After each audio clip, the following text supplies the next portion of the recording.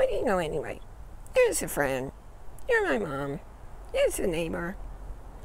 Hi, I'm Bierman. Really glad you came by here today. You can find me at yourrelationshipintelligence.com. Have you ever offered advice to someone who came seeking it? A family member, a friend, a neighbor, a colleague. And they came seeking the advice. You offered it, and they didn't apply it. However, down the road at some point, they met somebody else who told them the exact same thing, and they raved about the fact that it resolved whatever issue they were facing at the time. That ever happened to you? Of course it has. You know why? We put people into boxes. They do the same to us. Keep us from knowing one another. Separate sister from brother. From knowing we are one. To do that sort of thing, you must keep alive the past and creating the life. If you do it, no, it will not last, because only living in the present lets you move ahead. Take a giant leap forward instead of dwelling in the ho-hum. Who a person is happens in the moment. Who a person was no longer exists. Remember, what you focus on persists. To change your world, resist living in your past. To change your world, insist on seeing people now and how they really are. You'll be amazed at what you find. Others become what you expect. Others become what you accept them to be. Don't you see? You create them in the reality that lives in your mind and may not be who they really are. Open your heart to find you've been living in a story, missing all that glory. Step into the now, see with clear vision, make the revision that leads to a happier now.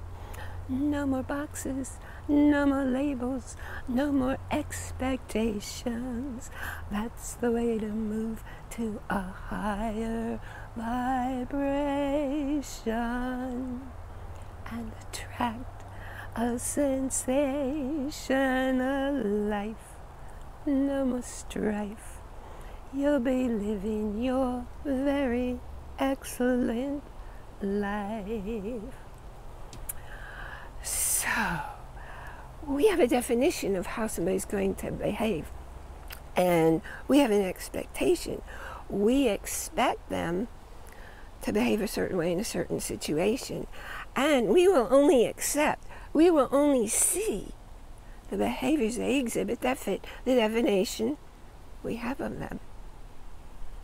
But the thing is, you're living in the past when you do that, and you can't live in your past. If you're living in your past, if you're living in your future, you're not living. You can only live in the present moment. You can only create in the present moment. You can only change in the present moment, because in the present moment, you're living from your heart. If you're in the past, you're in your mind. If you're in the future, you're in your mind. Your ego mind. And what's the job of the ego mind? To keep you to keep you stuck. Because your ego mind's afraid of annihilation. Which of course will happen if you stop feeding it, if you stop paying attention to it. And you do need it here and there. So, let me give you a concrete example of what I'm talking about. I had a friend some years ago, and he was so negative, I just really didn't like to be around him. And a circumstance came up where we were needing to go on a long car trip together, just the two of us, for a whole weekend. And I was telling a friend, I'm not sure I can handle this. And she said, you need a different listening to him. A different listening. That's landmark education talk. Different listening means you're seeing him in the box you put him in. Look differently. Open the box. Forget your past pictures and see him for who he is. Now, the real him. And I did. Totally let go of my expectations, except that I decided I was going to look for the fun stuff. And you know what? Had a wonderful weekend. Had a good time. We became friends. Well, we were friends anyway, but I became a friend I could be around without getting drained.